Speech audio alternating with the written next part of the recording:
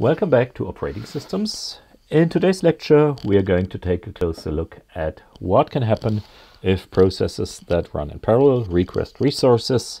So the situation that can happen is what we call a deadlock. So revisiting processes once more, we know that processes run concurrently in a common computer with a common operating system. And we've seen that in order to coordinate processes, we have to use synchronization primitives, such as mutexes or semaphores. And the basic idea to do this efficiently is to use passive waiting here. Passive waiting can be performed using semaphores, and semaphores then enable this functionality we need for synchronization. So they enable mutual exclusion of critical sections in our code.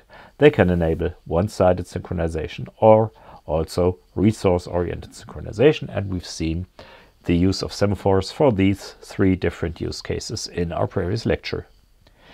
Now the problem is that waiting mechanisms can lead to deadlock problems, and we have to do something about this. So what's a deadlock? Take a look at this example of a crossing of two roads here, and so we have four cars arriving simultaneously from all four directions, and the standard traffic rule is left yields to right. So no car is allowed to proceed in this situation. So that car here takes a look to its right, the driver, and sees, oh, there's another car, so that car has to wait. In turn, the next car here also looks to its right and sees, oh, yet another car, so this one also has to wait. The third one has another car to its right, so it also has to wait here. And of course, finally, the fourth car takes a look to its right and also has to wait. So we have a deadlock here. No car is allowed to proceed, even if in real life we would have certain rules to actually resolve such a conflict, which would imply that the drivers of the cars actually communicate, and this can also lead to errors and accidents. Now, deadlocks like this can also occur when we use processes in our computer system. So why is this deadlock actually happening here? Take a look at a bit more simple example, just two cars coming from opposite sides here. One car tries to turn here into this road, which we indicated as left here because it's the left road from here. And the other car, of course, also tries to turn left, but from the view we have here, it's turning into the right road, so we indicate this here as R. So this situation is dangerous because a deadlock here is possible. And if this deadlock really occurs, this depends on the timing and order of events happening here. So if both cars actually proceed until the middle of that crossroad here, and then one car tries to turn this way and the other car tries to turn that way, then we have one car occupying L and needing R, and the other car occupying R and needing L. So here no car can proceed without changing its direction, which is, well, not assumed in our cases here. So here we finally have a deadlock. If any of these cars would have come a second earlier or later, maybe this deadlock would not have happened.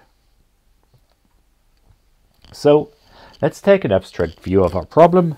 So we have two processes, C1 and C2, for our two cars, and these have different progress. So essentially we are using resources L and R, and our car proceeds to use L and R for some time, and the other one also does this. Now when we look at the intersection here, we have different orders that can occur. For example, we have a sequence that can occur here. So first that car proceeds here, and then we proceed up here. So we have sequence 1. We don't have a deadlock. Or we can have this situation here. So our first car can come first, and still no deadlock. But if we have a situation where we actually overlap here, then a deadlock is actually unavoidable. And on the other hand, we cannot actually enter the blue and green colored areas here because there's no way for our graph to overlap here. So a deadlock is unavoidable in this case of overlapping of resources here. Now if we change just a bit, so that process C1 allocates the green resource just a bit later and there's no overlapping here, then we have all 6 possible sequences here, and all 6 possible sequences actually lead to a successful completion. So in this scenario, no deadlock can occur because we don't have an overlapping of our resources in our graph here. So no matter in which order our cars would take their way through the crossroad, actually they would find a successful sequence to complete their interactions. So what is this deadlock?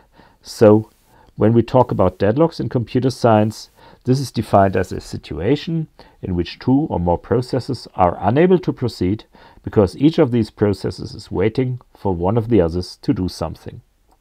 So because each of the processes is waiting for one of the others to do something, all processes are waiting at the same time. So none of these processes can proceed because all of them are actually blocked. This is the definition from one of our textbooks from Stallings actually. So what can actually happen when 2 processes run into a lock? So we summarize all of these under the term deadlocking, but in fact we have 2 different approaches to this, or 2 different problems here. So the first alternative that can happen is a deadlock really. So a deadlock means we're passively waiting and the process states of the processes that are involved is blocked. Now there can also be an alternative happening here, and this is alternative 2, which we call a live lock. Live lock means we're actively waiting, so we're busy waiting, or there's also forms of lazy busy waiting. And this means our processes involved in our problem here can be in an arbitrary process state, including the running state, but none of the involved processes is still able to proceed. Deadlocks are actually the lesser evil, because we can discover this state uniquely, which forms a basis to resolve deadlocks, whereas active waiting is usually only detected if we have something like an extremely high system load without anything happening on the machine, so the machine doesn't really proceed with the programs it should be running. So what are the conditions for deadlocks? For a deadlock to occur, we need 3 necessary conditions. All of these must be fulfilled for a deadlock to occur. So the first condition is we need an exclusive allocation of resources. So mutual exclusion, which means only one process may use a given resource at a time. So it allocates a resource and then it uses it and it releases the resource, and while it is allocated, no other process may access this resource that has been allocated to another process. The second condition is that allocation of additional resources can occur. So a process can first allocate one resource, and as soon as it was allocated this resource, it can decide it needs another resource and tries to allocate that too. This is what we call hold and wait. So a process may hold allocated resources while awaiting the assignment of other resources. And our third necessary condition is that there is no way for the operating system to remove any resource that's allocated from a running process. So we call this no preemption. And this means the operating system is unable to forcibly remove a resource from a process once it is allocated. Now, if we have these 3 conditions, this doesn't mean that we necessarily have a deadlock in our system. So for a deadlock to occur, we actually need a 4th condition to take place. And this 4th additional condition takes place at runtime. And if this takes place, we really have a deadlock. And this condition is circular waiting. So we have a closed chain of processes, which has the condition that each process holds at least one resource needed by the next process in the chain. Before we give an example to this, let's talk about types of resources. So we know resources of our computer are administered by the operating system, and the operating system then provides the resources to the processes. Now we have 2 different sorts of resources. One sort are reusable resources. These are allocated by processes for a certain time, and after they have been used, they are released by the process. Examples for this are the CPU or one of the CPUs, main memory and mass storage, I/O devices, or even system data structures such as files or process table entries. And typically, to control and synchronize access to these reusable resources, we use mutual exclusion, as we've seen in the previous lecture. The other sort of resources is what we call consumable resources. So these are generated or produced and destroyed or consumed while the system is running. So these may be events like interrupt requests or signals or messages or data coming in from input devices. And for these, we've also seen a typical method to implement access synchronization, which we called one-sided synchronization. So how can a deadlock occur when we have reusable resources?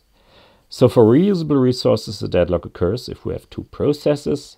Each of them have allocated a reusable resource, and there is additional other request of the respective other process for this same resource. So for example, we have a computer with 200 gigabytes of main memory. The number doesn't really matter here. And we have processes that don't allocate all of the memory they require in advance when starting the program, but they advance the memory they require in smaller steps. And the allocation of memory is blocking, so a process cannot proceed until it has actually been allocated this memory. So process 1 here starts by allocating 80 gigabytes, and then it computes something, and then it allocates an additional 60 gigabytes. So it doesn't release these 80 gigabytes here. And process 2 now starts allocating 70 gigabytes, it computes some stuff, and then it allocates another 80 gigabytes. So now we have this interaction with the two processes that can occur. So first we can have process 1 allocating 80 gigabytes, then we have a process switch to process 2. Process 2 allocates 70 gigabytes. So overall we have 150 gigabytes already allocated. Both processes can continue to run. The first process then tries to allocate 60 additional gigabytes. Remember, we had 150 already here, so plus 60 means we would try to allocate 210 gigabytes.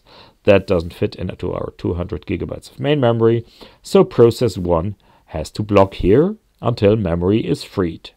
Now, unfortunately, process 2 also needs additional memory, so after it allocated 70 gigabytes, it tries to allocate 80 gigabytes more, so we already had 150 allocated up here.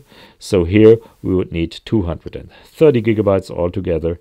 That doesn't fit, so process 2 also blocks. So process 1 waits for some memory to become free, but process 2 cannot free this memory because it itself waits for additional memory to become available.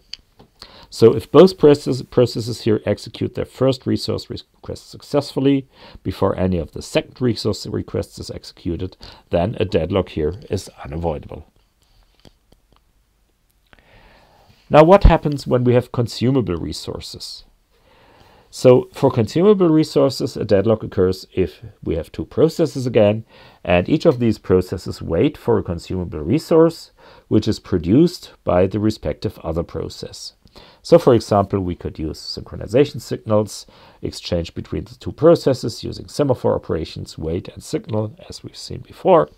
So we have process 1 that declares semaphore as 1, and process 2 declares semaphore as 2, and process 1 first waits for process 2 to produce something here, but process 2 starts waiting for process 1 to produce something first. So since we start off with semaphore values of 0, nothing has been produced in the beginning, obviously, because our processes haven't run. So essentially, process 1 blocks and waits here, whereas process 2 blocks and waits here. So none of the two processes can proceed here to consume and produce another element. So here each process waits for a synchronization signal from the other process, which cannot be sent, since the other process itself is currently in a blocked state.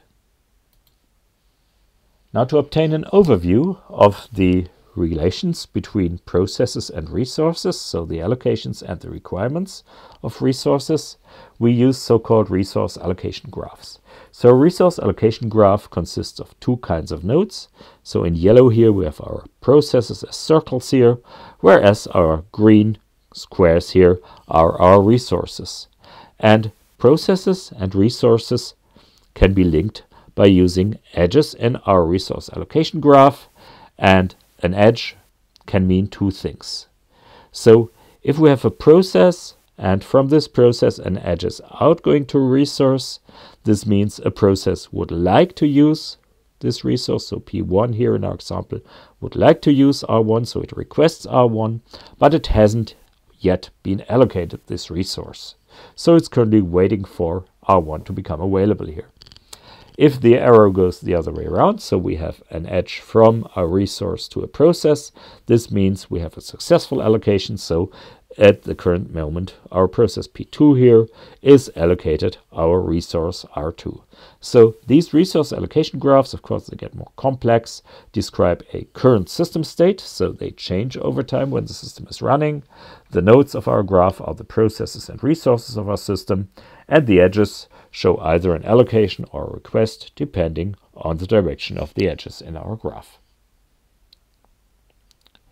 So let's take a look at an example for modeling a situation using a resource allocation graph.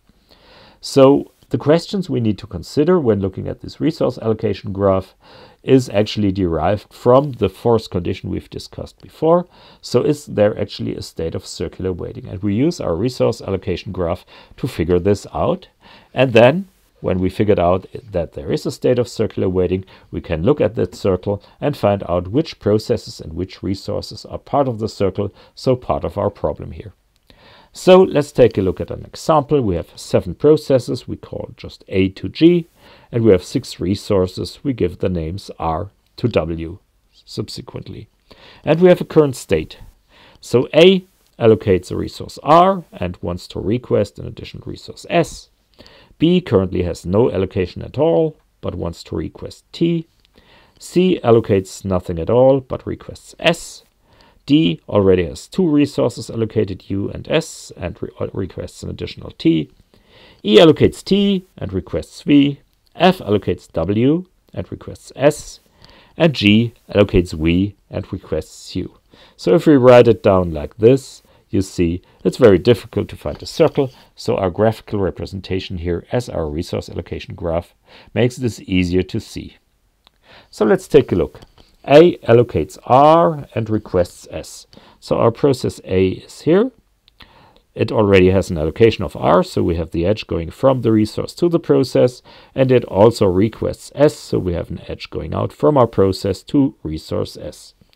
B allocates nothing at the moment, so there's no incoming edge to B, but it has a request on T. C allocates nothing but requests S, so C is here. We have a request to S again. D has 2 allocations for U and S. So here we have D, which already holds U and S. And D also wants to have T in addition. And then we have E that has T at the moment and wants to have V. We have F that allocates W and wants an S again. And we have G, finally, that holds V at the moment and requests U.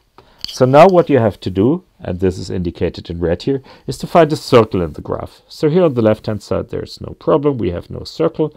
But then here, we find a circle. So we know we have edges always going from processes to resources or the other way around. And if we find a circle that always goes in the same direction here, we know D holds U and is waiting for T.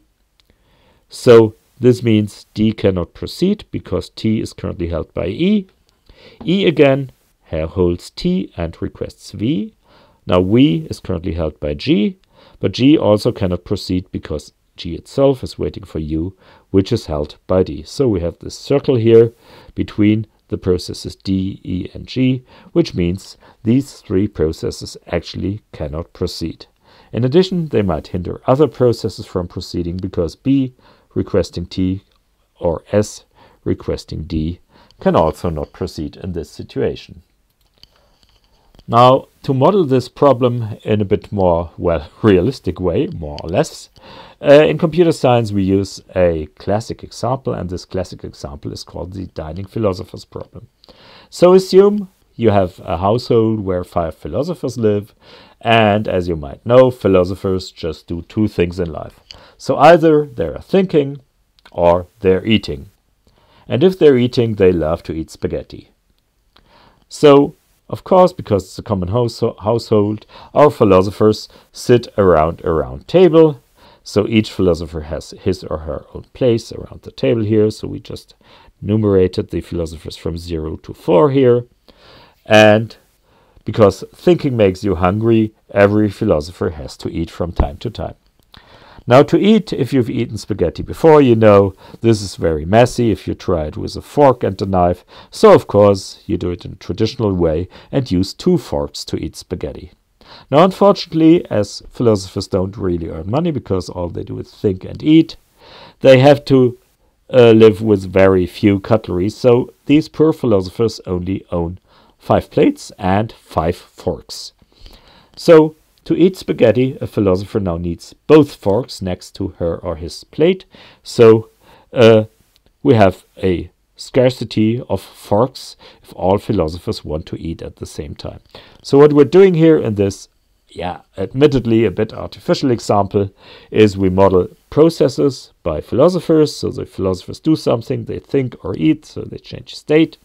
And the resources they're requesting are the forks, and a fork is indivisible, so a fork cannot be used by 2 philosophers at the same time. So let's take a look if there's a problem with deadlocked philosophers. So to figure out if there's a deadlock problem, we need to figure out if our 3 first necessary conditions are actually fulfilled. So our first condition was mutual exclusion. And we've seen philosophers need both forks before they can begin to eat spaghetti. The second condition is hold and wait.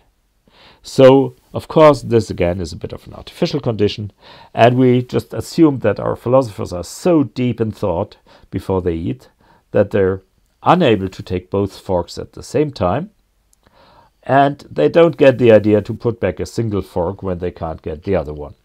So this is hold and wait. We've requested 1 fork, and the next thing we can only think about is to get the other fork because we're so hungry for spaghetti. And the third condition is no preemption. So of course it's absolutely inappropriate to take another philosopher's fork by force while the other philosopher is eating spaghetti. That's no good style. Now the question is, does this necessarily lead to a deadlock?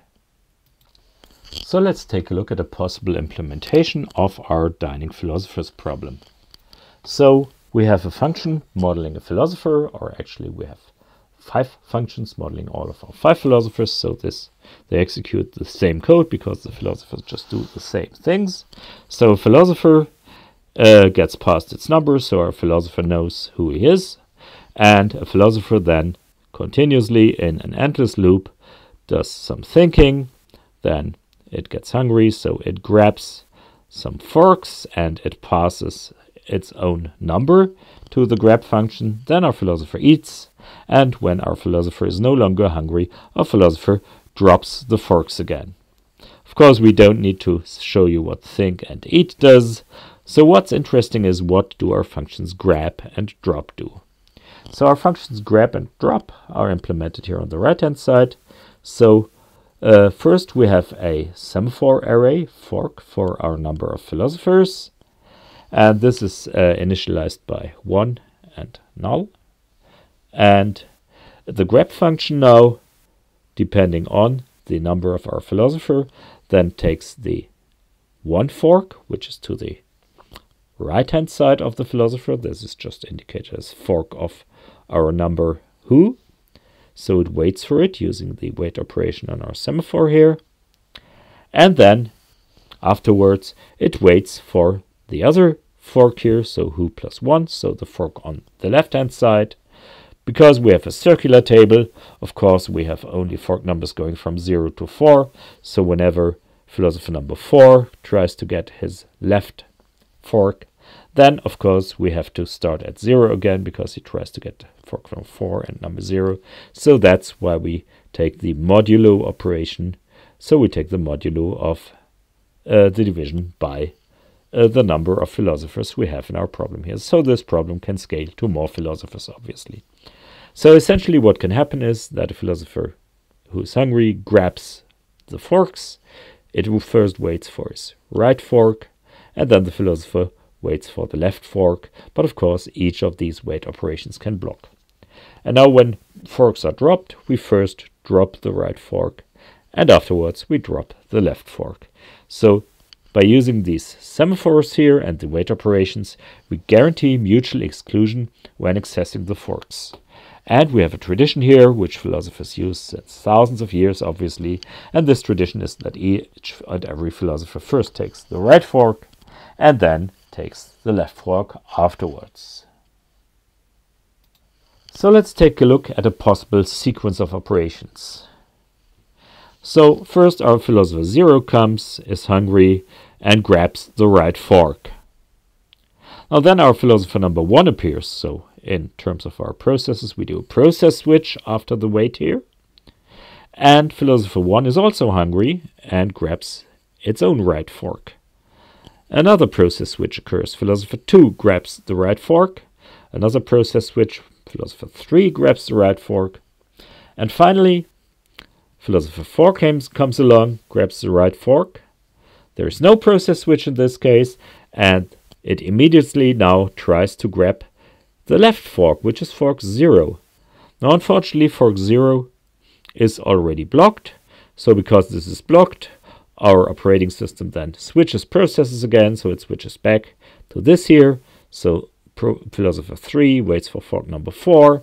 Fork number 4, as we've seen, was already blocked here. So we switch again. Philosopher 2 waits for fork number 3, which was just blocked here, and so on and so forth, until we finally arrive at the situation that also philosopher 0 tries to grab the left fork, so fork number 1, which unfortunately is already held by philosopher number 1.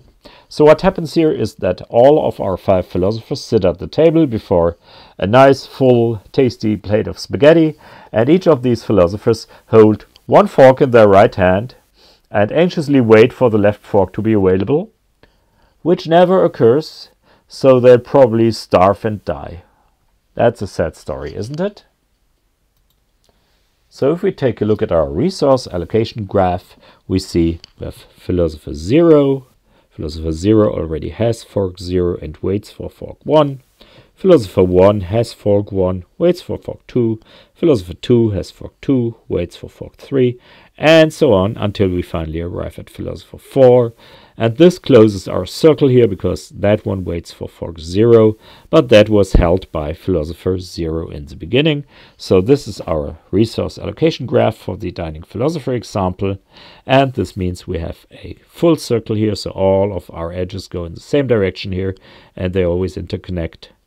A process and a resource and a process again. So this means we have our fourth condition fulfilled now. So we're circular waiting. So none of our processes can proceed. None of our philosophers can eat in this situation. Well, of course, we can't let our philosophers starve. So we have to write a better philosopher. So let's see if we can probably solve this problem by adding additional synchronization. And this synchronization now ensures that when one of the forks is taken, that the other can also be taken in the same critical section. So the problem in the previous version 1 was that the consequence of a process switch between the first and the second wait resulted in a critical section being interrupted. So taking the left fork and the right fork, the right fork first and then the left fork together is a critical section. So we see by adding an additional mutex here with which we protect the allocation of our both forks here, this protects the critical section using mutual exclusion. So the problem is this solution actually deadlock free? So can philosophers eat? But the second question we have to ask ourselves if this is actually a good solution. Now let's see. The solution is deadlock free. because we added our mutex around our critical section here. So one process at max can wait for a fork, and a cycle of processes, of course, needs at least 2 processes, obviously. And a process that's waiting for this mutex, which is shared among all the philosophers, has no fork, so we have at least one philosopher that can actually get 2 forks, start eating, drop the forks again, and so on. So is this a good solution? No, definitely not. So when the philosopher with our number who eats, we know our philosopher number who plus 1 blocks in the critical section, which means all the other philosophers then also block. So only one philosopher gets to eat at the same time, so many spaghetti get cold and go to waste.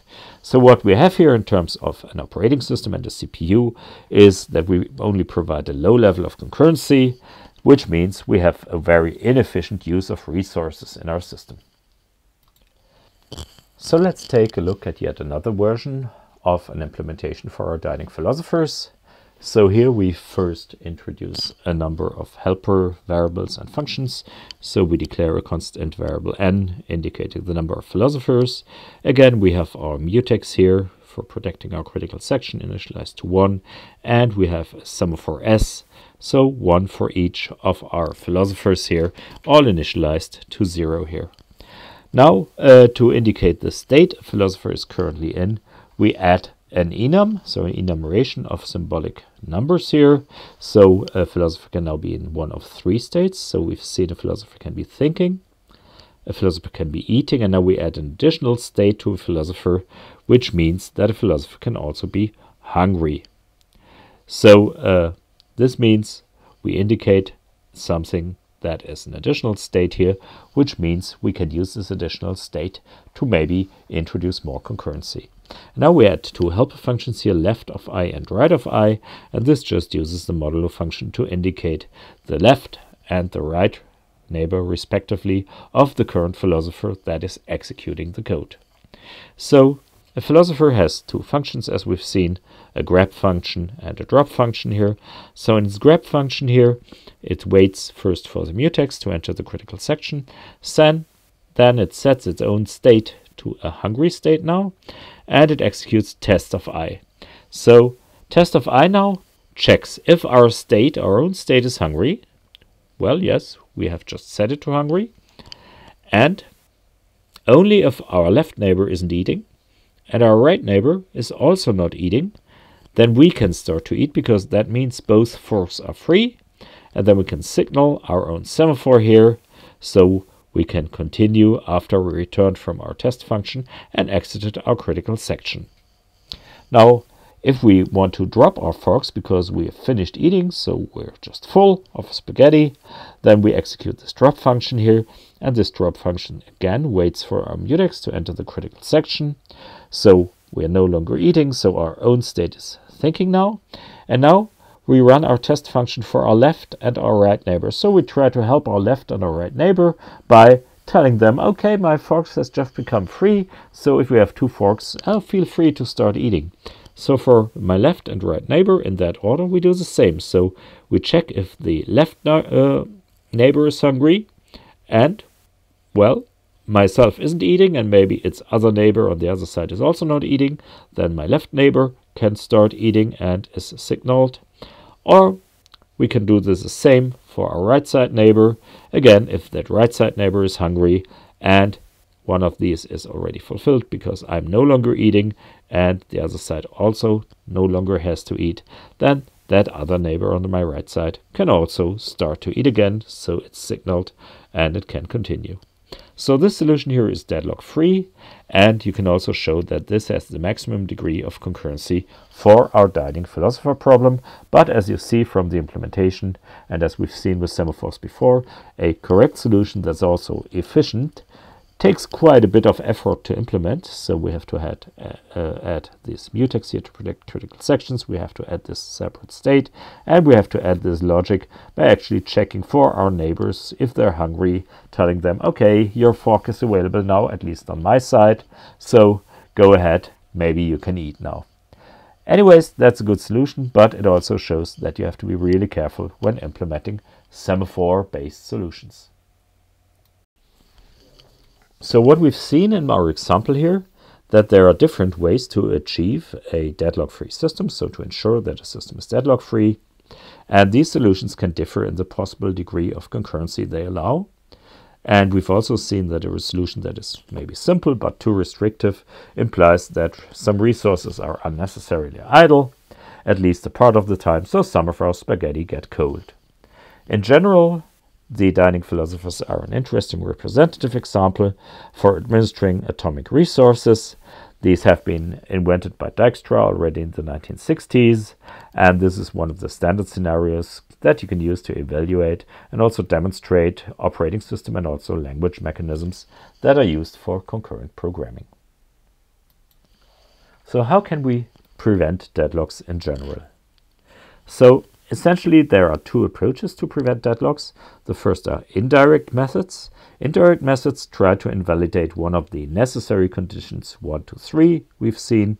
So either use non-blocking approaches for allocating resources or only allow atomic resource allocation. So if we need resource 1, 2, and 3, we have to allocate or request them all at once. Or we have to enable the preemption of resources using virtualization. This can be virtual memory, virtual devices, or virtual processors. There are also direct methods, and direct methods actually try to attack condition 4, which also has to occur in order to have a deadlock here. And this can be done by introducing a linear or total order of resource classes. So this means that we can only allocate resources in a certain order. So a resource R index I can only be successfully allocated before another resource R index J if I is ordered linear before J. So this just means I is lesser than J. So we have to allocate the resources we need in a given order, which means if every process does this, there is no problem with any circular waiting condition here. We can also have rules to prevent deadlocks. These include methods at design and implementation time. So we can prevent circular waiting in a running system using strategic approaches. So these strategic approaches mean that none of the first 3 necessary conditions have to be invalidated. So we don't need to change any of our software to do resource allocation in an atomic way or in a certain order. And we need to do continuous requirements analysis. So we need to continuously check whenever there's a new resource allocation. Would this new resource allocation actually lead to a situation where a circular resource graph would be established? So what we need to do is we need to control the resource requests of our processes, and we need to ensure to always keep a safe state. And a safe state means that there is no process sequence in which all of the processes can obtain their maximum resource requirements, and we avoid unsafe states. So we have to deny requests in case of a resource requirement we are unable to satisfy. So requesting processes that try to actually allocate a resource that cannot be satisfied right now are not currently serviced or are suspended early. Now this approach looks nice in theory, but it has a problem, and this problem is that the approach has to know the maximum resource requirements of a process in advance. And especially if you're handling dynamic data, stuff coming in over the network, whatever, this is very difficult or even impossible to figure out. So let's now take a look at safe and unsafe states, first using our example of dining philosophers. So at our starting point, all of our 5 forks are available, and we know each philosopher needs a left and a right, so 2 forks to eat. So we can have a situation where 3 philosophers 0, 1, and 2 have 1 fork each. So 3 forks are used, so 2 remaining forks are free here. So what can happen now is that P3 also comes to the table and requests a fork. So we have 4 forks allocated, 1 fork is still free. This is a safe state because 1 of the 3 philosophers at least could now eat. And then we can allocate the request of our philosopher 3, so it's accepted. Then P4 tries to request a fork. Now no more forks are free. And now we have an unsafe state. So none of the philosophers could eat in this situation. So what happens here? If P4 tries to request a fork, then P4 has to wait for his fork to become free in addition to another fork. So if 4 philosophers have 1 fork each, then we know the 5th philosopher has to be blocked before taking the first fork, because otherwise we can end up in this situation where each of our philosophers has his right fork and cannot get to the left fork.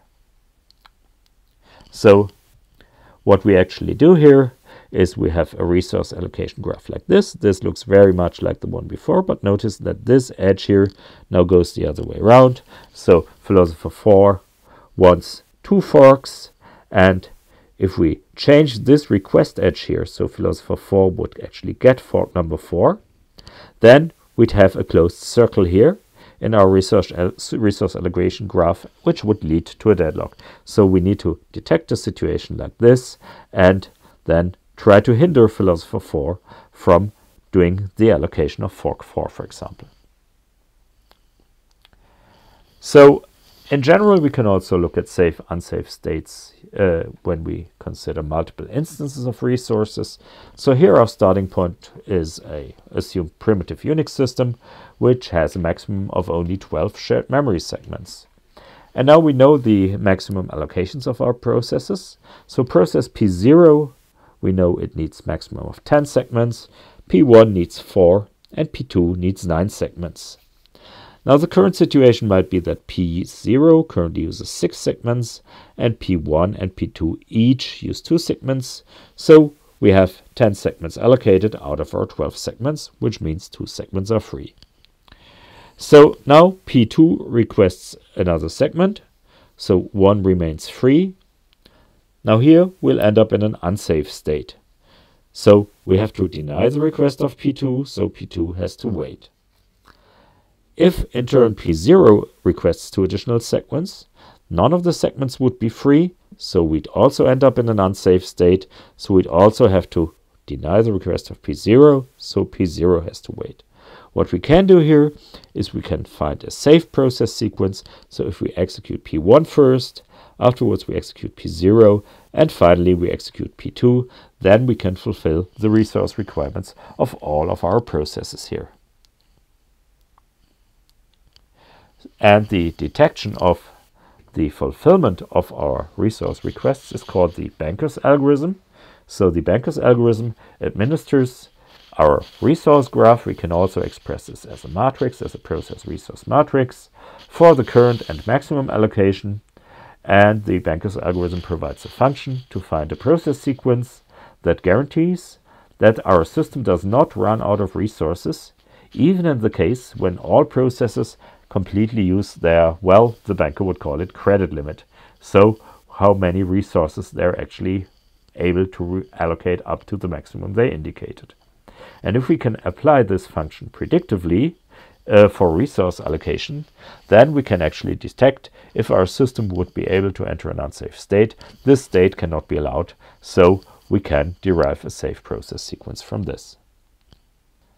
So how does deadlock detection work in practice in an operating system? Now, very many operating systems actually use a very simple approach to detect deadlocks.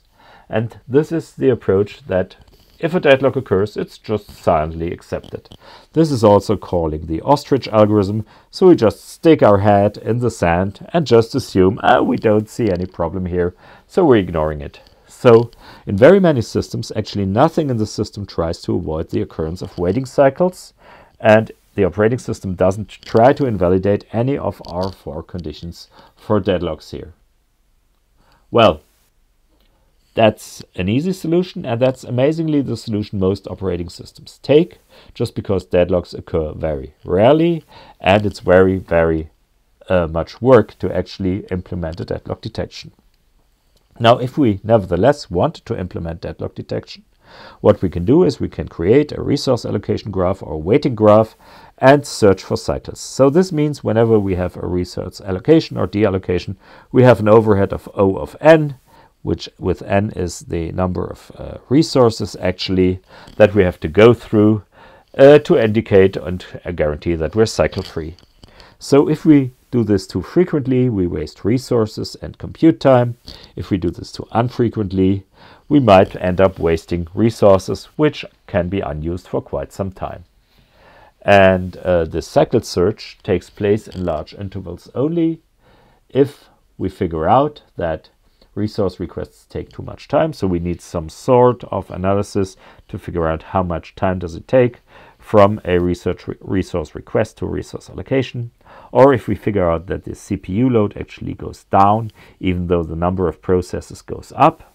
Or we figure out that our CPU is already idle for a long time, but we have a lot of processes running in our system which should be able to do something. So to resolve a deadlock after we detected it, we can enter a recovery phase after detection. So what can we do?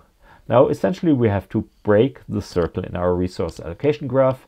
So one thing we can do is we can terminate processes. So terminating a process means the process is forced to release the resources it holds.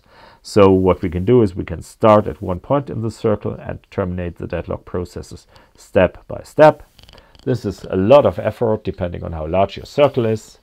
And the idea would be to start with the most effective victim, whatever that may be. So essentially the process, if we terminate it, that is most probable to free a large number of affected resources. Or we can do the more brutal approach and simply terminate all of our deadlock processes. Now this, of course, can cause more data loss, more loss of compute time, so the damage we can imply during a termination of all the deadlock processes can be pretty large. We can try to preempt resources, again start with the most effective victim. So this needs additional functionality inside of our operating system. This means we need to actually force our programmed process that is deadlocked to go back in time.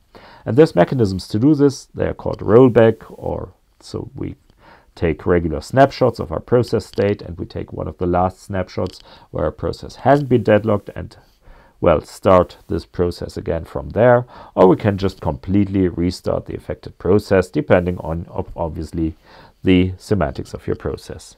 So this uses either transactions or checkpoint and recovery. Again, not every operating system supports this, and this takes lots of effort. Again, we also have to avoid a starvation of the rollback process, so we're a situation where we rollback the process again and again and again because it never gets a resource and it just tries to actively acquire this resource again and is rolled back all the time. So we also have to take care of life locks here. And if we want to do deadlock resolution, we have to find a good balance between damage and effort. So damages are unavoidable because we have a deadlock, so to resolve this we have to get rid of at least one process, so its results, its data may be lost. So we actually need to consider the consequences of what we're actually going to do when we're resolving a deadlock. So let's discuss prevention methods, because methods to avoid and detect deadlocks have little practical relevance in the contents of operating systems. We've seen they're very difficult to implement, they require a large overhead, and in a real-life system actually they're not usable, and so in most operating systems they're actually not used, and we use the ostrich algorithm. And this works pretty well since most of our programs we use are still pretty much sequentially programmed. So this is a predominant approach. We have a low level of parallelism and of synchronization requirements. So maybe we rarely need avoidance and detection methods. So if we try to prevent deadlocks another way, we could try using virtualizing resources. So virtualizing resources means we don't have any deadlocks anymore because, like with virtual memory, we've added an additional layer that can remap one resource to another resource here. So if one dedicated physical resource would be allocated, then we would try to just use a different resource without the process actually noticing. So using virtualization, actually physical resources can be removed or preempted from a process without the process noticing in critical moments. Processes can only request and allocate logical resources now, and these, as we've seen, can be remapped on the fly. Accordingly, we invalidate the non-preemption condition, so one of our necessary 3 conditions, and we have avoided deadlocks here. So what we can learn from this is that prevention methods are more commonly used and more relevant in practice in operating systems. So let's conclude our lecture for today. So we've seen we have problems with deadlocks and live locks, and we've seen this is defined as a situation in which two or more processes are unable to proceed because each of these processes is waiting for one of the others to do something. And we've also seen live locks are actually the bigger problem of the two because they actively waste compute time without producing any useful results. And we've also seen for a dead and live lock to occur, we need these four conditions that have to occur simultaneously. So we need exclusive allocation, we need hold and wait and no preemption as necessary conditions. And if we in addition have circular waiting of the processes requesting a subset of the resources, then we have a deadlock here. And to handle deadlocks or live locks, we can try to prevent them, avoid them, or detect and resolve the deadlocks. And the discussed approaches can also be combined. So that's all about deadlocks, and that's our lecture for today. Thanks for listening, and until next time.